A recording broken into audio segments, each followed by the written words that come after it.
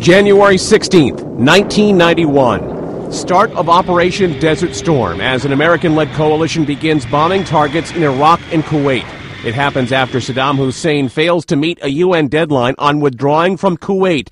President George H.W. Bush. 5 months ago, Saddam Hussein started this cruel war against Kuwait. Tonight, the battle has been joined. 2003. Space Shuttle Columbia lifts off from Cape Canaveral, Florida, on what turns out to be its final flight. The mission ends in tragedy when the shuttle disintegrates on re-entry with all of its crew lost. 1920. Prohibition takes effect across the United States, barring the sale, manufacture, and transport of alcoholic beverages. The 18th Amendment to the Constitution establishing prohibition is repealed more than a decade later. 1979. Facing growing unrest, the Shah of Iran flees into exile, never to return.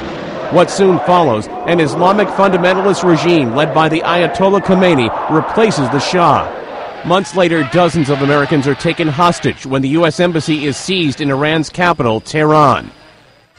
And 1964.